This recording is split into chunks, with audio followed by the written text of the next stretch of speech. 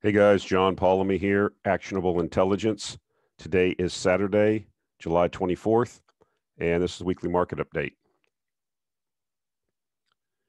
The disclaimer, anything that you hear on this podcast or hear or see on this video is not to be taken as investment advice. I am not a financial advisor. I do not know your personal situation. Therefore, I cannot advise you by law. Please do your own due diligence. It's your life. It's your money. It's your responsibility. So when I originally did this video yesterday and I re-listened to it, and I didn't like the tone that I had in the video. So I decided to redo it. You know, I've been talking a lot about what's going on, not just in financial markets, but in society as a whole. And I have my views and my opinions based on what I'm seeing and based on my philosophical anchor that I've developed over the course of my life. It can be in sharp contrast to yours. You may not agree. You may have a different opposing view on things, and that's fine. But I'm going to continue to put out what I think is my view, what I think is happening, and what the repercussions are. A lot of these things that I talk about, what's happened over the last 18 months in this country with the disease that can't be mentioned, is not because I'm a conspiracy theorist or I'm just an obstinate person. I have a view that people of wealth and power try to get more wealth and power. I believe that there's a certain caste of people that gravitate towards power. They have sociopathic tendencies. They want to control other people. They want more power. It's just something that they desire. Most people are not like this. Most people want to be left alone. Most people want to do their own thing. Most people want to just live their life without having a jackboot on their throat or being told what to do. You basically do what you do, I do what I do, and as long as you don't harass me, put your hands on me, or steal my property, we can pretty much get along. That's most people that I've run into. So when we saw, we had this push, which we've seen before. I mean, we've seen people wanting to have central control of things, people that are in leadership positions, if you want to call it that, or people that are in power. This leads to more control, it leads to more wealth. Some people are greedy, some people desire power, some people are evil. There is evil in the world. There are people that are just evil people. There are people that will lie to you. There will people that will deceive you. There are people that will hurt you. There are people that will steal from you. And they're not just people, muggers on the street, people in power. So when I see these things, I feel obligated to say something. I feel obligated to at least bring it to your attention, because alternative media is the only thing that's actually seeking the truth. That's ultimately what I want to seek, is the truth. And as Thomas Jefferson said, I would rather bring the truth out and have the heavens be brought down on account of it. A lot of people want to say, well, we shouldn't look at certain things. It's too complicated, or the repercussions of exposing something are too, the people can't take it. Like I said, I would have the truth come out and have the heavens be brought down on account of it. That's how important it is. There's a meme, there's a metaphor about how to boil a frog. Now, I don't endorse trying to do this as an experiment. I don't know how it came about, but the idea is basically that if you throw a live frog into a pot of boiling water, the frog will immediately jump out, because the scalding hot water, it will react to that. Conversely, the other part of the metaphor is that if you place a frog into a room temperature pan of water and turn the heat up, the frog does not jump out. It doesn't, the change in temperature is so discrete and so slow over time, the frog doesn't know that it's being boiled. And so this is what we see in politics. This is what we see in these governments that, the whole desire of these bureaucracies and these governments is to gain more power. It's just the nature of the beast. And so, if we go back to the old analogy, or not analogy, but the statement that was made, after the financial crisis, don't let a crisis go to waste. And so these, in my view, some of these crises, some real, some manufactured, are used by people that don't, for nefarious reasons, to get more power or more wealth at your expense. And so things are done incrementally to you to see if you'll comply, to see if you'll jump out of the pan. And that's what kind of applies to this week's reality check. France has rolled out a new COVID-19 health pass, obligatory for anyone visiting any cultural or leisure facilities with a capacity of more than 50 people.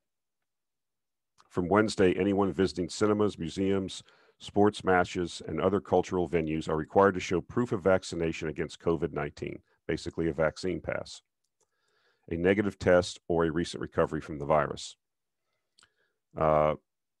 Simultaneously, or in concurrence with this, in the UK, Prime Minister Boris Johnson confirmed COVID vaccine certificates will be required from the end of September to attend nightclubs and any large venues in England. We reserve the right to mandate certification at any point if it is necessary to reduce transmission, he said on Monday. And I should serve notice now that by the end of September, when all over 18s will have had the chance to be double jabbed, we are planning to make full vaccination the condition of entry to nightclubs and other venues where large crowds gather. And so this is how you boil the frog. They're attaching, most people, a lot of people don't follow the same lifestyle I do. I don't go to clubs, bars, and things like that. A lot of people like to do this. That's their deal. And so they're starting off with things that people want to do.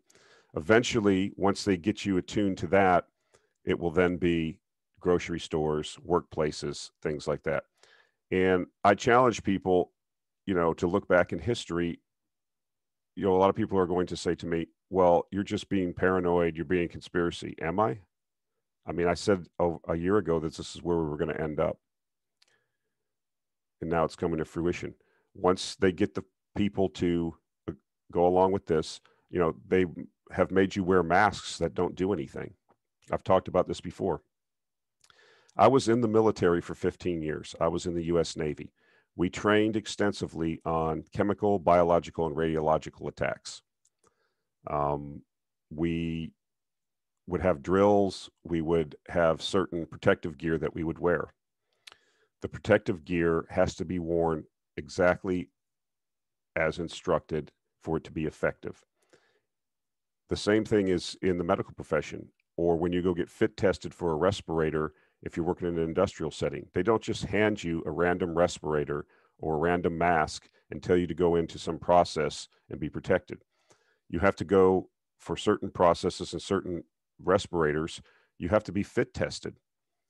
You have to go for a physical. You have to be, the mask has to be fitted to your face specifically to create a seal to keep out the contaminant that could harm you. They don't just hand you random things. So, this idea that you were going to protect everyone with a cloth mask over their face that they're constantly touching, they're not trained to wear properly, it's not fit tested. I mean, even a K95 mask has to be fit tested. Medical people in hospitals that wear some of these masks, they actually have fit testing too. They put a thing over their head and they inject a little flavoring into the area and make sure that the mask is sealing properly. That way you don't have, you're cutting down on the chance of the contaminants. And so it's just not scientific, but they got you to do it. So then they just ratchet it up again. They turn the temperature up again, and then you accept it. And they turn the temperature up again, and you accept it. And they turn the temperature up because it's incremental, and you don't feel the heat rising. You don't put two and two together. And most people are compliant. The state has a monopoly on force and violence. Most people will respond to authority figures if they're told to do something. Most people don't want to rebel because what's the big deal? Just put a mask on so nobody looks at you askew in the store or nobody yells at you. That's how they get you to comply. And then when you comply with that, then they'll up the ante, and then you'll comply with that. And pretty soon You don't have any freedom. You don't have any type, you're doing exactly what the state tells you to do. And this is where we're heading here.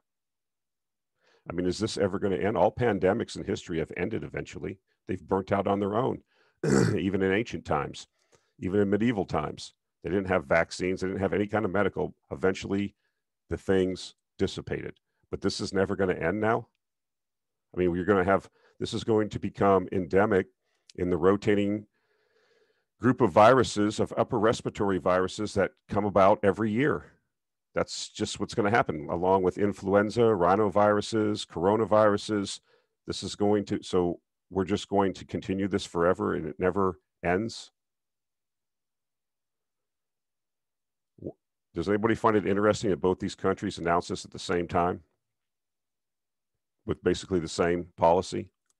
Would you suggest that maybe it was coordinated or there's some discussion about it? Or they just randomly came up with the same policy at the same time and rolled it out at the same time? People of power and wealth conspire.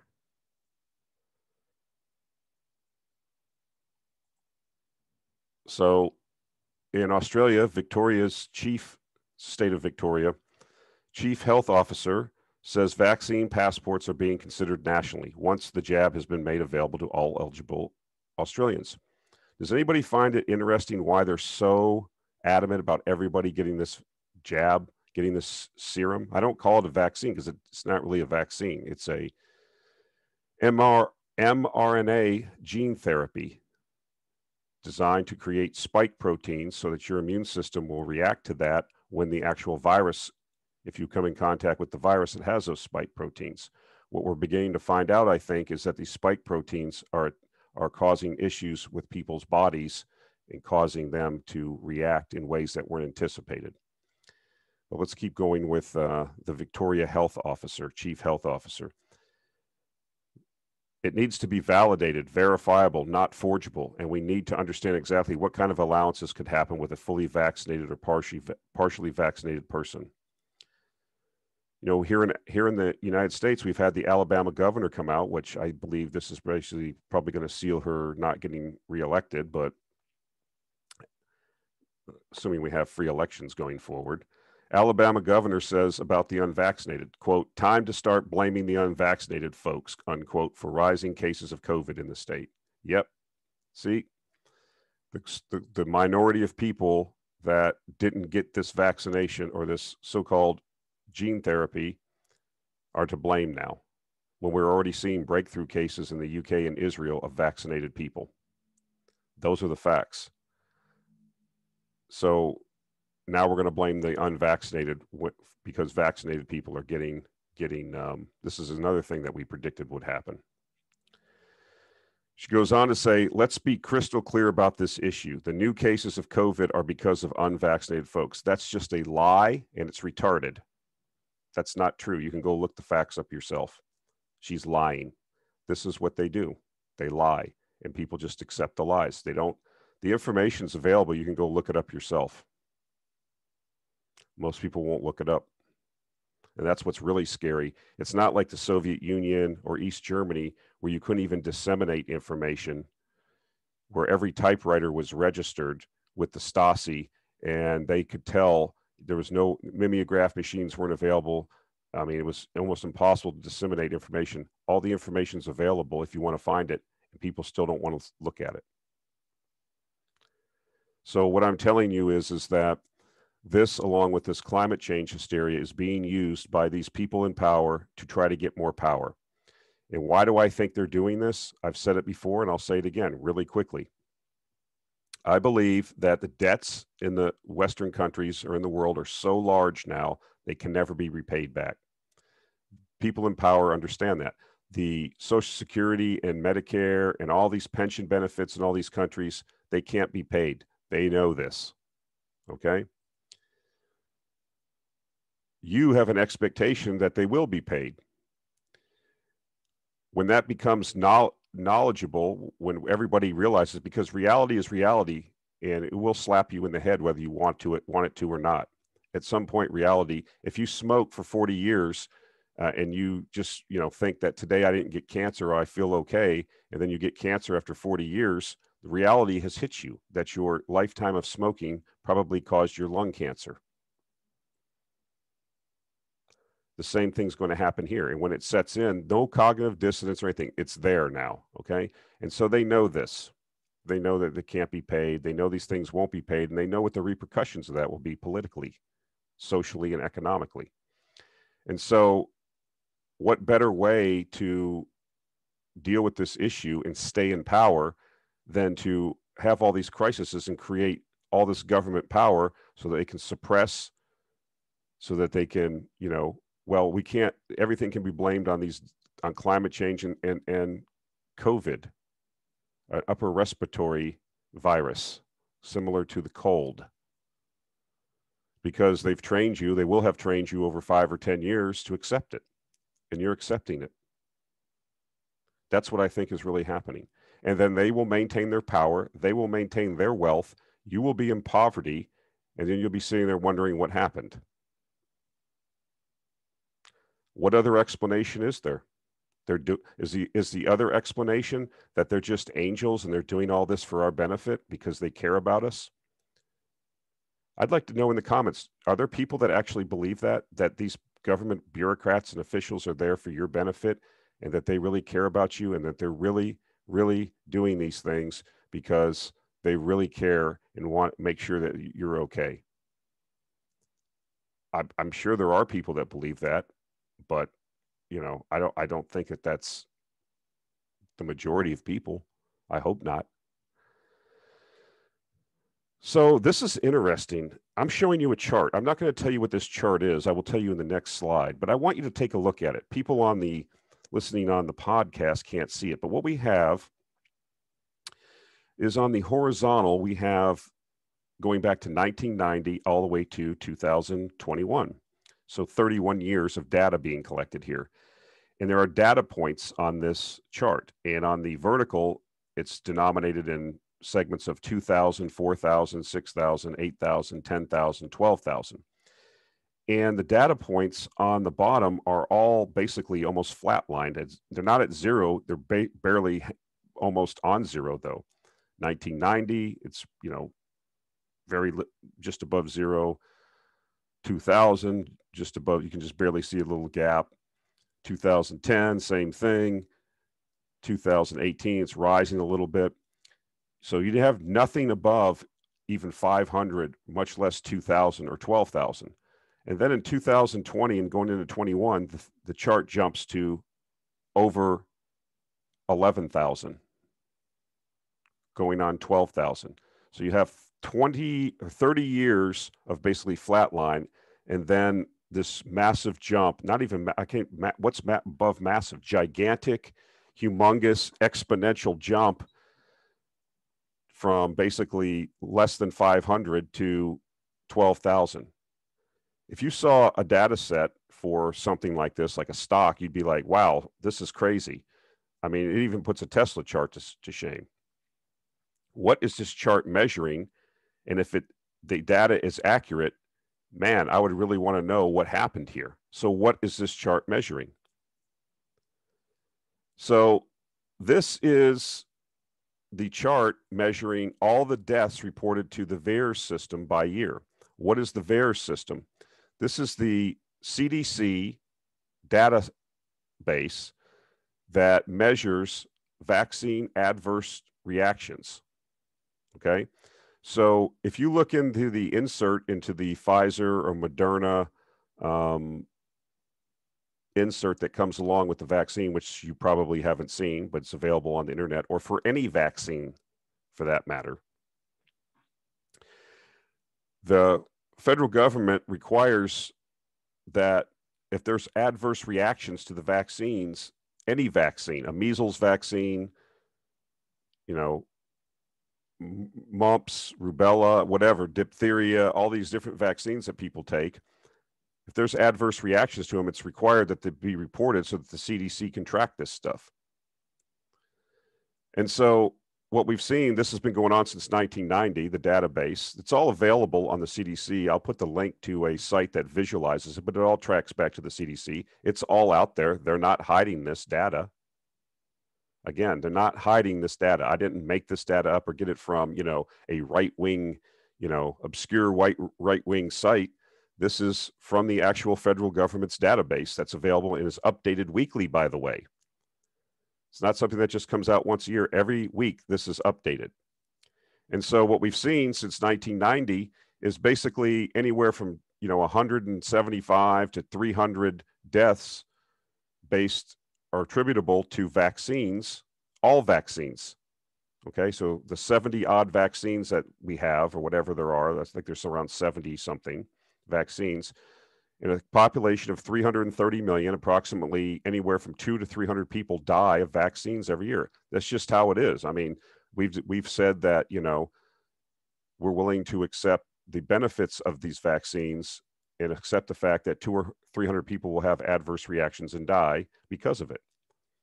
That's a good cost benefit analysis. As I said before, and I've said all along during this whole crisis, that this is all about risk, reward, and cost benefit.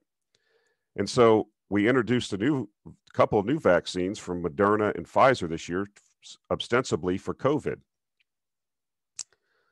Something that most people will have no issue with if they contract it.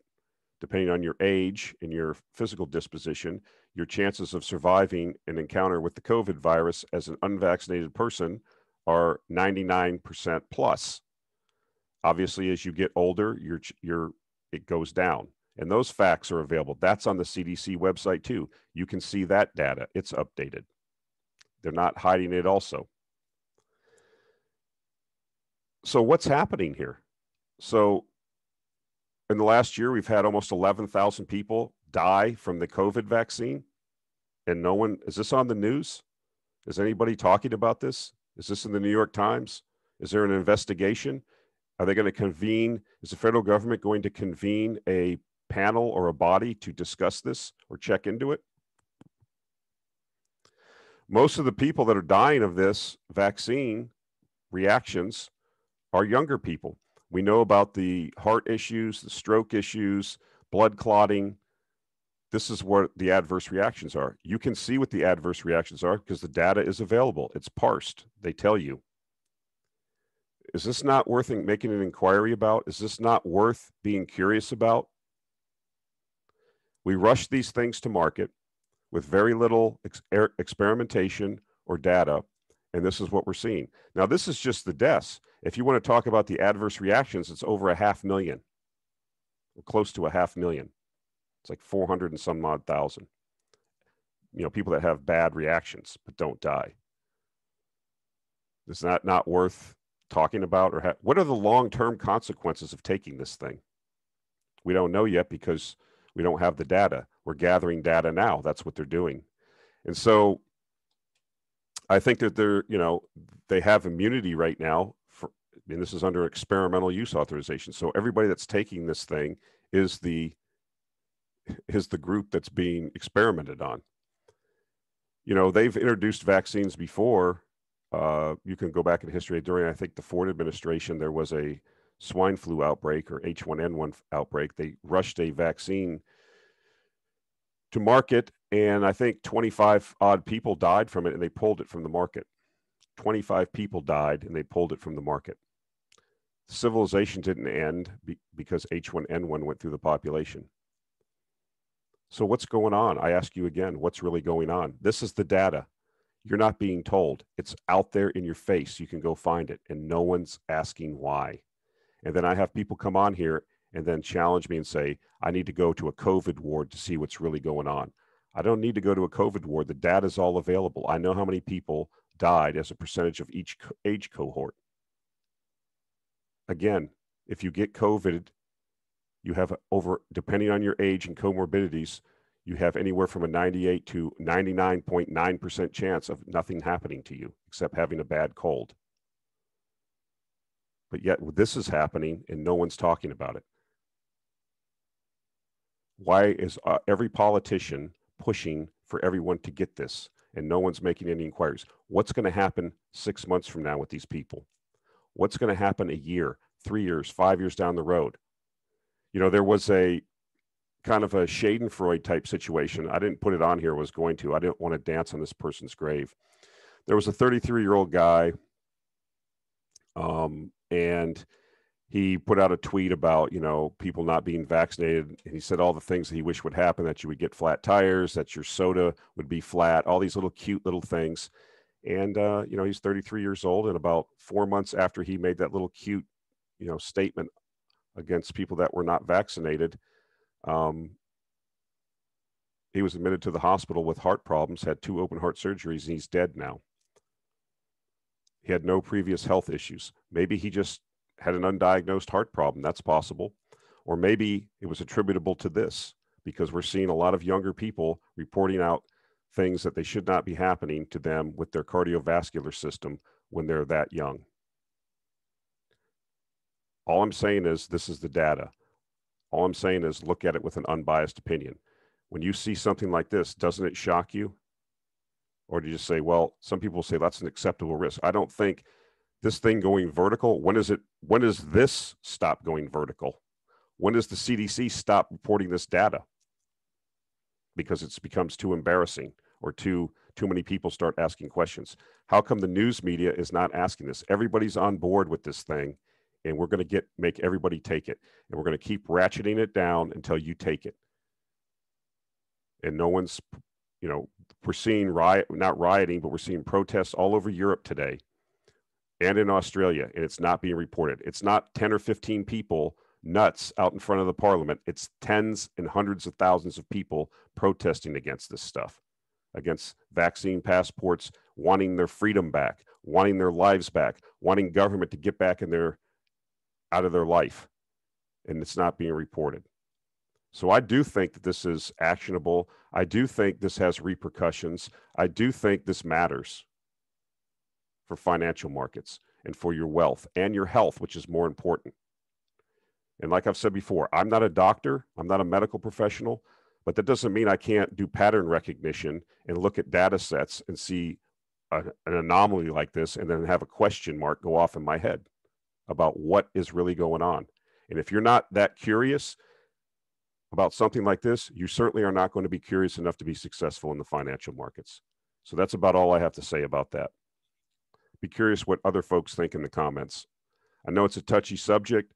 I know people have very impassioned views one way or another, but this is very serious in my mind. And I think that we're being pushed into a dystopian, communistic, one world government ruling, or at least central control of every facet of our life. And I'm not really happy about it. And I don't think once we're in it, it will be very difficult to get out of it. The time to stand up is now. Most people are not like that. I get that. But you that have a forum, you that have a venue, this is how, one termite can't bring a house down, but thousands can. So let me take a drink of coffee real quick. Excuse me. It's early in the morning. So Democrats seek to tackle climate change with import tax. Again, the other tool that these people are using to control things. And it's also, it's not just, don't get me wrong, I don't think this is like one big, conspiracy that about a bunch of people sit in a star chamber and figure out. It's a lot of different constituencies, right? There's grifters that want to make money off green energy. There's people that actually believe that the climate's being destroyed by CO2. There's politicians that stick their finger up and realize if they say the right thing at the right time, they can get elected and get power. There's all these different things, but it all seems to flow in the same direction, right? So what's going on here? Democrats are eyeing a tax on imports from countries that don't have strong policies aimed at combating climate change, seeking to include such a tax in a wide-ranging spending package that could pass without Republican votes. So basically, if you go down to the next blurb, they're talking about polluter import fees. So this is really ironic in my mind. We basically had a policy or way of doing things here in the U.S. where we offshored all of our dirty manufacturing. We lowered our labor costs. That's your Republican Party there with their taking money from the U.S. Chamber of Commerce, which is a lobbying group and for corporations, big corporations, to offshore their industries to China and Thailand and Vietnam, where they don't have the same environmental standards that we have, because why would they? They're trying to rapidly industrialize. You know, when countries become wealthier, they typically get more environmentally sensitive. When you're poor and your population is struggling to survive, you're not so much worried about CO2 emissions as you are making sure that people's standard of living gets to a certain level and that they can live a life. Okay. People forget that. We didn't have environmentalism in the UK during the Industrial Revolution or in the US when we were industrializing. That only comes about after you become relatively wealthy. And so what the Democrats are talking about doing, because this is what one of their planks is, this is what they stand for. Now they're going to tell other countries that they're going to slap taxes on their goods when they come into the country because they're not meeting the goals that the people in the power in the US or in Europe feel that they should meet.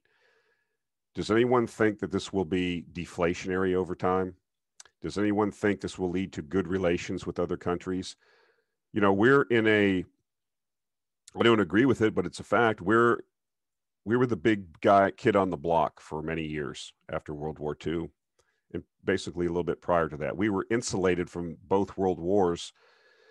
So from our two moats, the Atlantic and Pacific Oceans. And so we didn't experience the death, destruction, and deprivation that a lot of other countries went through after these wars. And so I think our perspective is a little bit skewed. And then we were the last industrial power left unscathed. So that gave us a huge advantage, which we've subsequently squandered. And now we were the hegemon. We were the big kid on the block. We were telling everybody else what to do. And we thought we were the good guys. That's all debatable. It's with outside the scope of this discussion.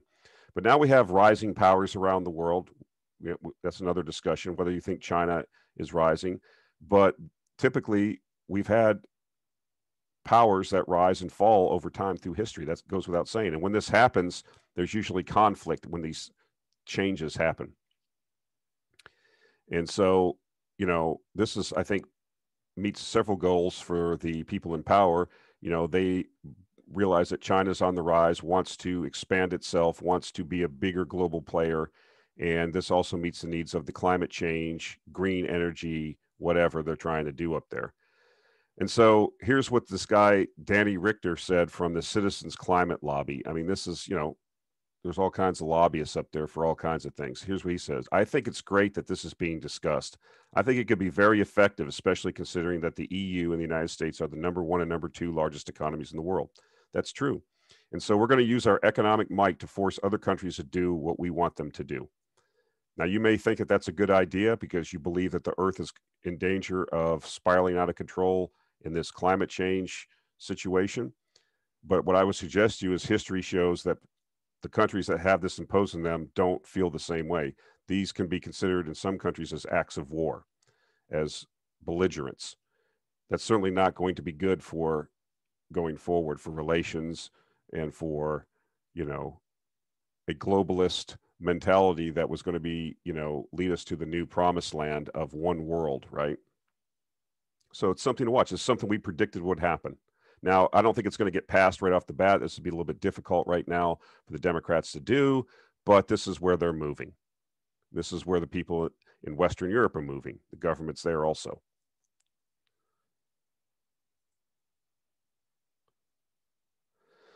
So with all the money printing we've had, with all of the no one can fail attitudes we've had since, the great financial crisis in 2008, what we saw this year was the fewest U.S. business bankruptcies for the first 6 months in at least 16 years. And so this view that I think has come about after these serial bubbles we've had over the last 20 years, the tech wreck in 2000, the housing bubble in 2008, is that we don't let anybody fail. We'll come in and the government and the Federal Reserve will bail people out. And so what we've created is this moral hazard, this idea that you can take on all this risk and that the Fed and the federal government will be there to bail you out. And this is what's called moral hazard. And I think that will work until it doesn't work anymore. And I think it's dangerous to predicate your business and investment mindset around the fact that you're going to take excessive risk because at some point, if it starts to go wrong, the Fed will bail you out or the federal government will bail you out. That's not how historically vibrant, successful economies are run. It will work until it doesn't work. The problem is the crises continue to get bigger and the bailouts continue to get bigger. The balance sheet at the Fed continues to get bigger. The federal government's debt continues to get bigger. At some point, it will matter. And that's really how it is. I mean, I struggle with that for many years. It's like, how can they just keep doing this? How big can the Fed's balance sheet get? I mean, Felix Zulauf, excuse me, let me take another drink of coffee.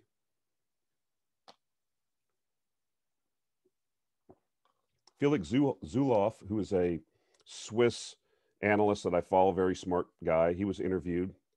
He used to be on the Barron's Roundtable. He's not just some character, you know, on the internet, fringe character. He's a pretty serious guy. And he thinks the Fed's balance sheet will end up at 40 or $50 trillion of it, you know, by the end of the decade. I think that that's possible. I think that, you know, this will continue, you know, things will continue like this until it finally doesn't and it breaks. So maybe you get another reflation. Maybe we go through another big break in the economy. I mean, right now, the bubbles are so large, the debts are so large, so much malinvestment, so much skewed economic activity that, you know, when this thing breaks, so many people are going to be hurt. So, of course, there's going to be calls for the government to do something. But at some point, you can only print so much money. You can only incur so much debt. It's just not a viable long-term strategy for an economy. And so I just wanted to point this out because it's one of my themes. I think of another reason why I'm an advocate for hard assets is because all roads lead to inflation in my book and in my analysis. And the timing, of course, is always the factor. And you're going to have volatility on the way to that higher inflation with periods of disinflation and deflation based on what happens in the economy. But this is just another brick in the wall of what I think is a skewed BS economy. So this is interesting. You know, we're seeing oil prices go up. I've talked about this off and on. I think our call on oil and energy has been tremendous. When everybody was running for the exits, we were already standing outside. We knew what was going to happen. And we were buying things when they were ultra cheap. The fact of the matter is every facet of your life has energy involved in it. Energy allows for your life. And so we knew that once the fear dissipated, that things were going to turn around. And another characteristic of that fear has been the lack of investment in new resources in this extractive industry, which is the oil and gas industry.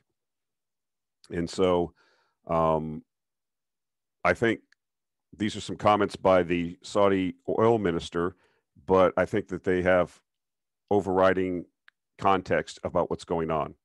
So this is from the article. And I apologize, when I dumped the other video I made, I got rid of all the links. I won't be able to put all the links back to this week. I apologize for that. I try to put the links up for you guys because I don't want you to just think I'm just pulling this out of my backside. I like you to go read the articles yourself if you're interested, and you can make your own conclusions so that I'm not taking things out of context or skewing things. So drill, baby, drill is gone forever. That was the recent assessment of Saudi Prince Salman of the American oil industry's future potential. As Saudi Arabia's energy minister, the prince is one of the most influential voices in the global oil markets. Fortune termed it a, quote, bold taunt, unquote, and a warning to U.S. frackers to not increase oil production. As reported this month by the Wall Street Journal, quote, capital markets showed little interest in funding expansive new drilling campaigns, unquote, for the U.S. shale industry. Then they quote this Onyx Point Global Management, that the problem facing fracking companies is that they can't access cheap capital any longer. Without new infusions of money, the industry can't drill for more oil, and that is why the Saudis feel confident taunting the U.S. oil industry. the prince's confidence is based in the financial realities of U.S. shale, which is true. These things never made money for the most part. They didn't even positive cash flow. There's no interest in financing another shale boom. It's over. And so what I think is going to happen, you combine this with the current zeitgeist in this administration or view towards fossil fuels, where they are trying to do anything they can to hinder the supply of more fossil fuels. You have, as I reported last week, Janet Yellen, who's the Treasury Secretary and has big influence with these World Bank and IMF. They're going to, in all these other little agencies that supply funding, around the world to not make any more fossil fuel investments. And so every bit of your energy that you rely on, you're going to see constricted over time for lack of funding. And that's bullish long term. And I think that we are heading for, as I said before, an energy crisis. I believe OPEC stature will increase over time as we shift, if we don't develop resources here, or if we strangle and make it as difficult as we can around the world to strangle fossil fuel development, whether it's coal, natural gas, or oil, which is happening. And, it was just a self-immolation, the continued decline of the West, the self-loathing and hate of the West that it seems to have, that wants to self-destruct itself, that we have this collective desire to kill ourselves over some, I don't know why. I think maybe it's that whole situation of strong men create good times create soft men, and soft men create crisis. It's just that never-ending cycle, I believe. And that's what we're in. We have very weak, feckless men nowadays. I'm not one of them. I don't think a lot of you are either that listen to this. And they're in power. And, they're soft and weak. And they want to apologize for success. They want to apologize for the civilization that we've created in the West. They want to spit on the graves of all of our ancestors that created what we have today. And I'm not one of those people. And we'll just have to, we're just along for the ride. We're in the back of the car with, we don't have our hands on the wheel. So that was a little bit of a distraction, but expect higher energy prices. Expect an energy crisis in the next couple of years, in my view. What does the energy crisis mean? I don't know. Exceeding the previous highs in the oil price. Is $200 a barrel for oil possible? Anything's possible. How will you feel about the Green Revolution? How will you feel about the Democratic Party if you're paying $7 a gallon for gasoline? What if you have to sit in a gas line? I mean, I did that as a kid. I was around when we had the last energy crisis. I was a little kid, but I don't remember it vividly, but I remember it. I remember sitting in gas lines. You had to sit there for hours, and they rationed the gas. Kind of very Soviet-esque, standing in queues for limited supplies of goods. You see, people take a lot of things for granted. Soft people take things for granted. They don't understand how we got where we are, how we attain the things that we attain, how the supply chains work, how hard men have to go into the earth and extract minerals so that our civilization can continue. It's just all taken for granted. Well, the Saudis know what's going to happen, and they're just sitting there rubbing their hands together in glee. So this is an interesting development that a lot of people are not paying attention to. Natural gas prices are now on the forward part of the curve, going out to the winter, above $4 an MCF. We're seeing the same thing now in natural gas as we've seen in oil and coal and other energy forms. It's going up in price because the ability to just have capital thrown at this business is being constricted. And so the ramifications are higher prices. And what's interesting about this is it's not only good for gas producers. I mean, you look at a company like Sandridge that is unhedged. I've mentioned it before. You look at a company like Antero Resources that has some hedges, I think, that are coming off. I need to look at their hedge book. But this is positive for gas producers. They're not running out and going nuts drilling either. And so, as the economy recovers around the world, or at least this reflation continues, whether you want to call it, it's still, the statistics are going up. Let's put it that way. Whether that's because of the money printing, whatever, it's happening. We're going to see this. And this, it wasn't too long ago, folks. I remember maybe in the early aughts, 2002, 3, something like that, before the fracking boom that really started in natural gas, that we thought we were importing natural gas, and we thought we were going to be a net importer of natural gas. And then the fracking situation unlocked the vast treasure trove of natural gas, which basically crashed prices for a decade. But there were times where in the wintertime, if we didn't fill our storage properly and we had cold winters, that we would see gas spike to 10 or 12 or $14 an MCF. And I suspect that that's going to happen again. And the unanticipated consequences of our choices are going to start becoming very relevant to people's lives.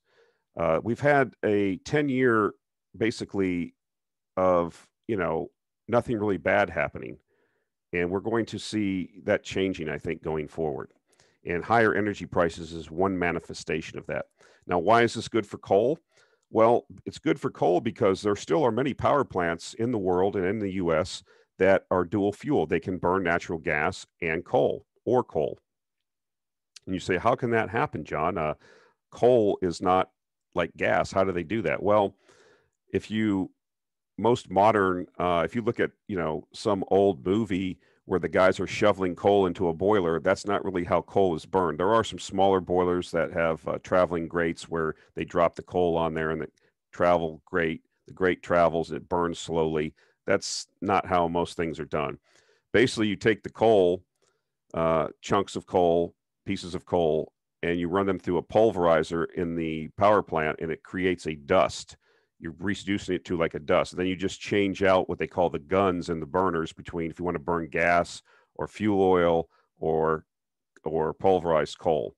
And so if you have the ability to fuel shift based on pricing, I don't know the exact ratio. It's out there. I should have went out and found the data.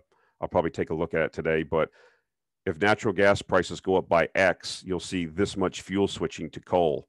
And that's why you're seeing actually coal volumes from the Powder River Basin are starting to increase now, because the demand for people that can switch are switching, because everything is economics. That's what things run on. And if you're able to burn coal and the price is cheaper than gas, then that's what you're going to do. So it's interesting. It's things that people don't think about, but that's beneficial for coal also. Maybe even more so than it would be for gas. I'm talking about rising gas prices. So I want to talk about this. The media is not there to be an investigative force and try to get to the truth. The media sells advertising. It's advertising supported. It needs eyeballs. It needs to attract attention. And so you've heard the old media adage, or the adage of journalists, if it bleeds, it leads. Crisis, salacious activities of famous people, end of the world scenarios, what have you. This is what people like to read. This is what attracts eyeballs, and then consequently attracts advertising. And so we go back to September 24th, 1976, New York Times talking about that we need a realization that we've got about 35 years worth of oil left in the whole world. We're going to run out of oil. That was in 1976, September 24th, the New York Times.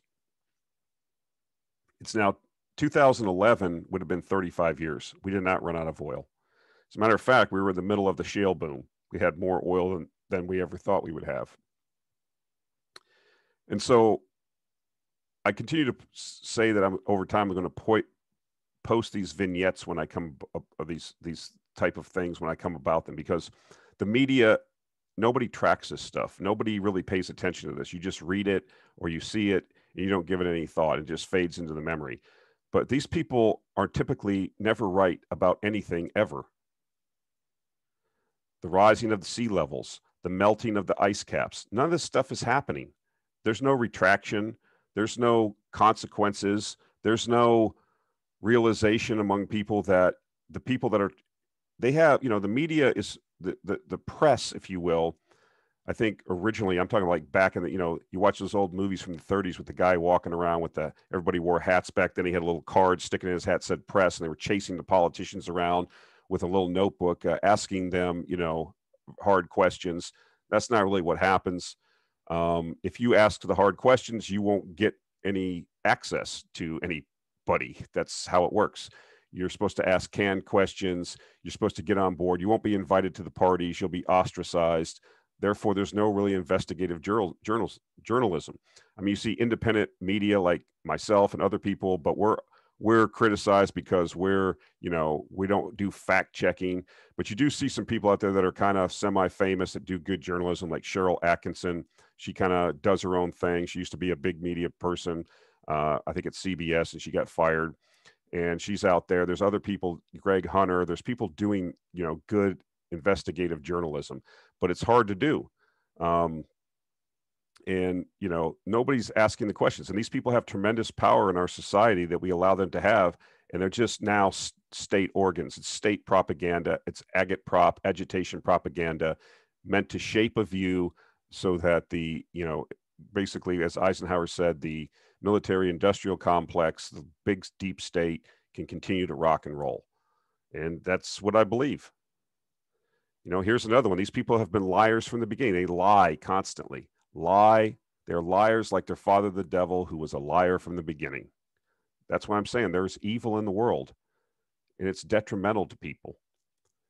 So here we have an CNN, which is piped into every airport. It's all over the place in public venues. I never watch CNN ever. I don't watch TV. I don't have cable. I don't watch cable news. I don't know what they say. I just see these vignettes and I put them up. So this Elizabeth Cohen, back in April 11th, 2020, had a headline with a Dr. Nagam at CNN.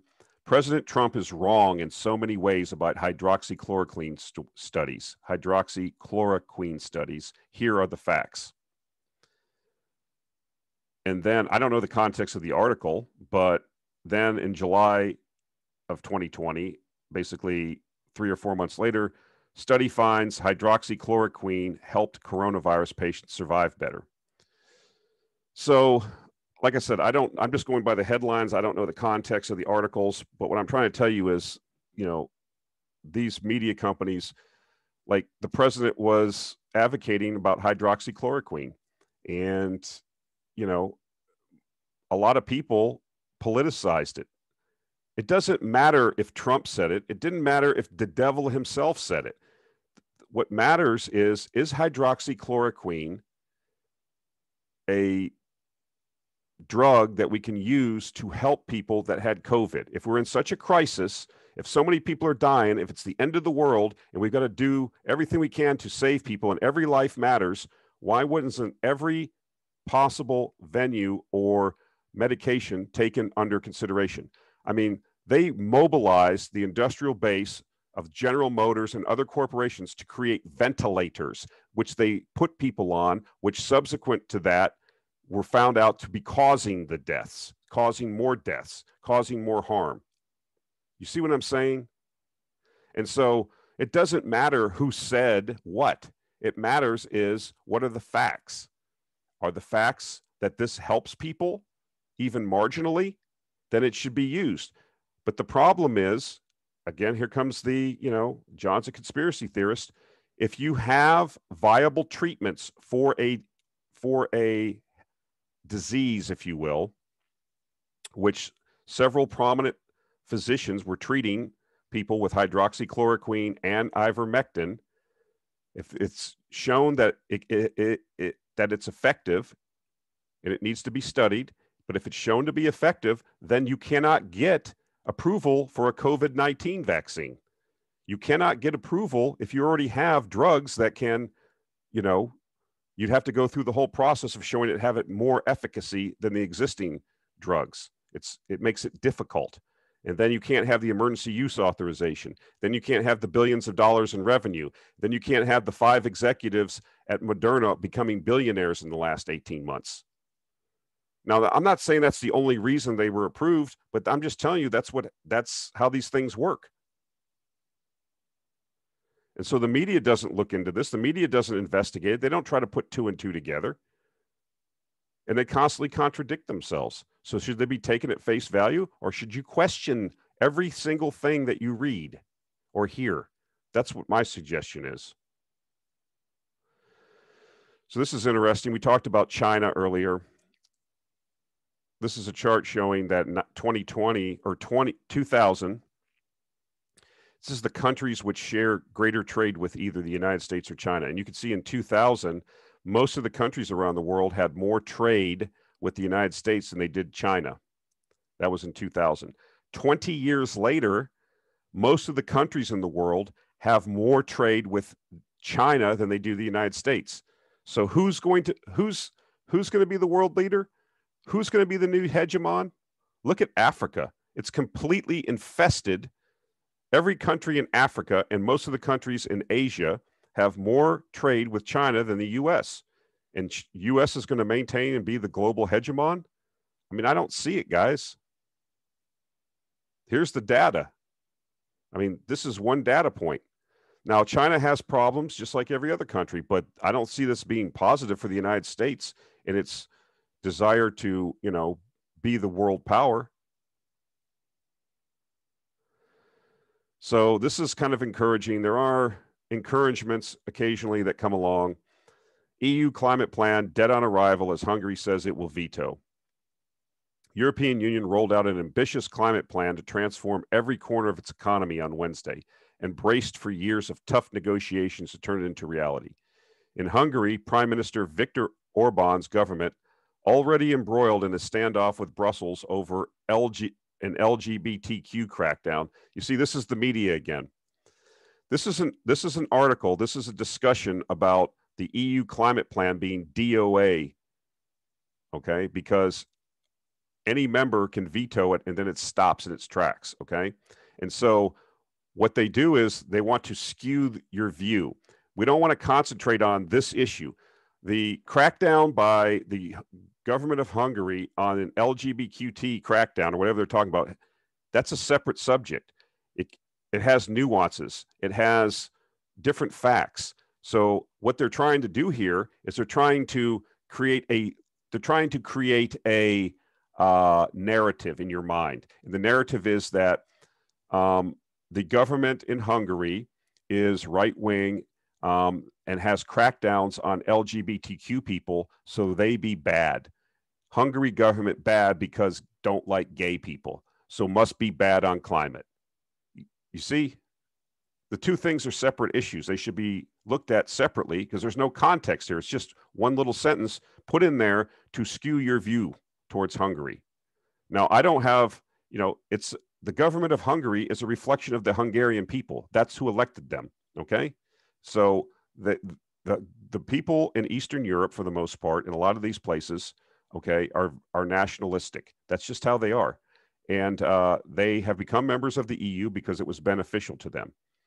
And so they're not going to be, to be part of the EU, you have to get on board with all their policies. And this is where the conflict is coming from. And this is where I think the eventual breakup of the EU happens. Because as the people in Brussels are going to find out, is that people in Eastern Europe don't necessarily share their views on some of these issues because they're not beneficial to them. So the government in Hungary flatly rejected the plan, saying it threatened to undo its signature utility price cuts. Cabinet Minister Gulyas told reporters in Budapest on Thursday, quote, "This would also destroy the results of utility price cuts. Therefore, this proposal is unacceptable for Hungary in its current shape, and since unanimity is required, the EU can't implement this proposal." So, of course, what will happen is the press will get activated. They'll talk about all the other issues that have nothing to do about how Hungary government bad, EU good, Hungary government homophobe, EU government pro-homo, Hungary government doesn't want to give the program, blah, blah, blah. Okay. But what's the real reason?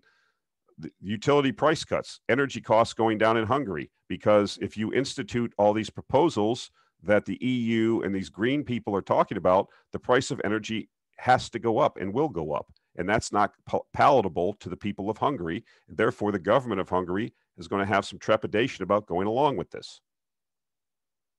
And that's going to cause the conflicts. That's going to cause we get into a situation where you have $200 oil. no one is going to be for green energy anymore. You can forget about it.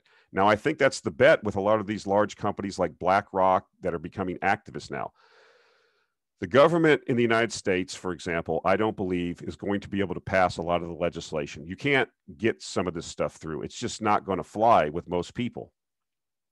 It does fly in your large cities in the north and in the coasts, but the majority of people aren't on board with this stuff. And so the corporations, they're going to use the corporations to get this stuff done.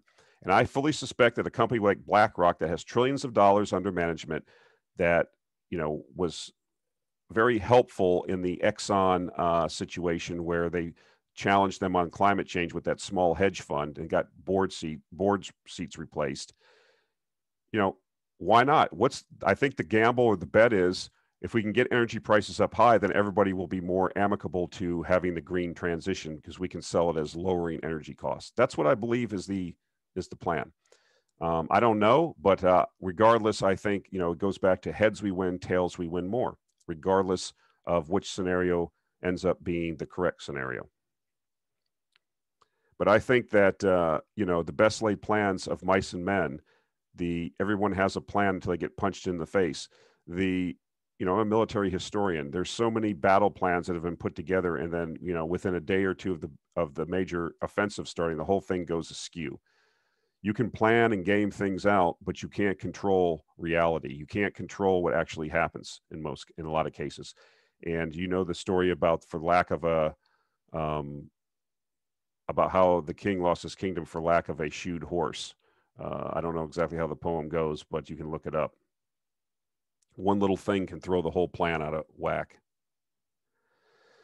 So I wanted to show this because, you know, I've said for many years that one of the primary drivers, or I feel is one of the main drivers of a higher gold price, is negative real interest rates. And you can see that back in the 70s, when we had the gold price really take off, you know, when it really went to, you know, over $800 an ounce, which at that time was the highest price ever, you had, you know, real interest rates approaching -5%.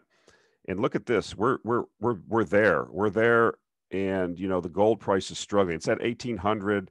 Gold miners are making a ton of money, although input costs are probably rising now because of the inflationary impulse. But we're not seeing that big push. Gold has been off the radar screen. The sentiment is horrible. Gold stocks are like some of the worst performing stocks this year. But I think that's going to change. And I think that if we continue with these negative real interest rates, you know, if you're holding a bond, you know, you're losing money, you're losing purchasing power, and you don't get that back. I mean, if you're holding a treasury bill, or if you're holding, you know, a bond that's paying you 1.5%, you're losing 3.5% of purchasing power, and you lose that forever. That's why they used to call bonds in the 70s certificates of confiscation. And so as that realization sets in, I think there's going to be more and more desire to shift to these other asset classes, i.e. gold, i.e. hard assets, as a way to protect against the deprivations of the government and central bank. The other thing I wanted to point out is, how high can interest rates really go? You can't, you know, this is, you know, when we had these tremendous inflation and negative real rates back in the 70s, we had Paul Volcker come in and raise rates to, I don't know, however high he raised them, 20, I have to go back and look, 15, 20%, and crushed inflation, but he also crushed the economy. And it had to be done to squeeze the inflation out of the, you could see what happened to real rates during the 80s. They went, you know, massively positive. This was an excellent performance for bonds over this period.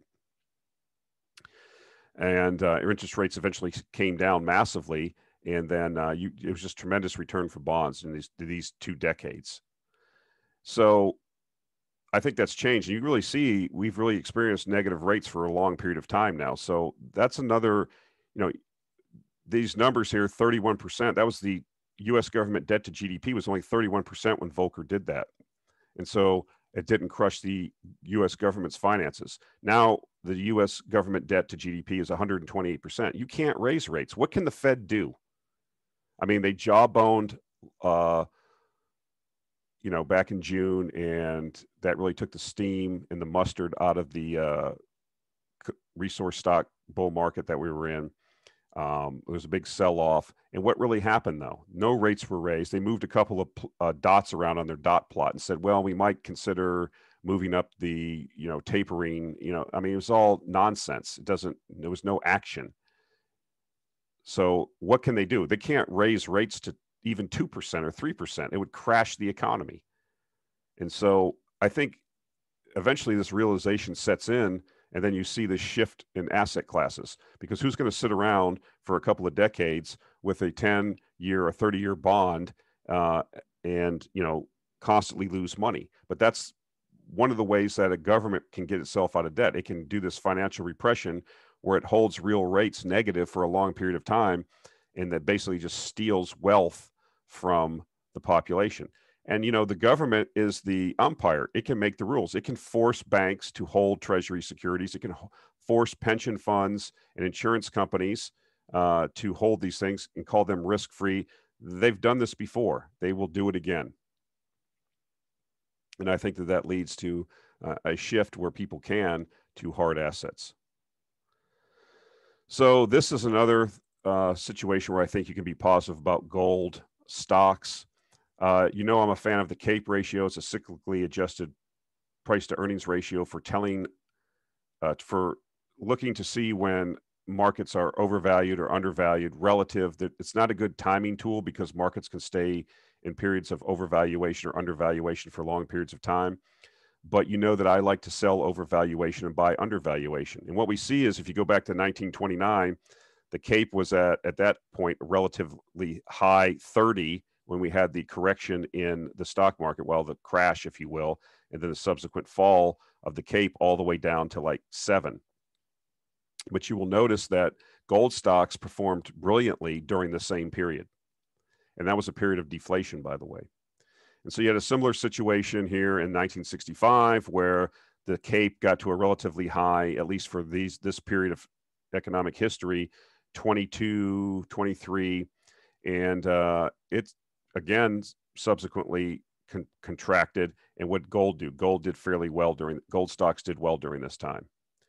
And it was the same thing in 2000. We get to these very high extremes is what I'm trying to point out to you. High extremes in the cyclically adjusted PE ratio. Gold stocks take it on the chin. The financial assets are at all-time highs. And then we see a shift. The market, of course, that was the tech wreck in 2000, and gold stocks performed magnificently relative to the S&P.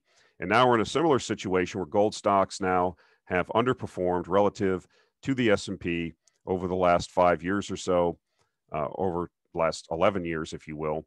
And now we're getting to very high levels in the CAPE again. We're at 38 on the CAPE. We could go higher. We haven't exceeded the old high in 2000, but we're getting into areas where we're getting to an extreme. And so I would suggest to you that with gold stocks being out of favor, their actual businesses are doing quite well. They've shown, I think, record amount of quarters in a row of positive cash flow. And so I would suggest to you that eventually when this market rolls over, which it will, I think you could see a period of outperformance by the gold stocks. That's what I'm trying to point out. And so last but not least, you can go check this out. I'll put a link to this in the show notes, but there was a Sprott Gold Talk Radio, Opportunities in Uranium. They had the guys on that basically are running the Sprott Uranium Trust. They talk about basic fundamentals around the uranium market, but they also give some insight into the trust and how they're going to run it and what's going on with that. So you people, I think, are jazzed up about the Sprott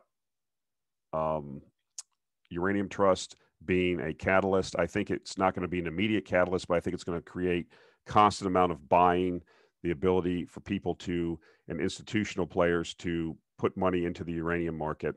And this will, with the Sprott Trust having the at-the-market function, that when the trust sells at a positive to its net asset value, they can issue shares and buy more physical uranium. So I think it could act as a catalyst for a constant amount of buying pressure in a very, very small and opaque market. Okay, guys, that's it for this week. Like I said, I'll be missing some of the links that I normally put up, but I appreciate the patronage. I appreciate my subscribers. You guys have been great. Uh, the video channel continues to grow on YouTube. The podcast channel, that was a great suggestion that guys wanted it, so we provided it. It's been growing. I hope you're enjoying it. It's not as visual, I know, but I try to be as detailed as I can. People seem to be getting value from all of this. And I look forward to interacting with you in the comments. And like I said, I'll continue to do this show. It continues to grow. I'm grateful for the people that give it a listen, and we'll just keep doing it as long as we can, and trying to get to the truth any way we can. So that's it for this week, guys. Talk to you next week. Have a good weekend.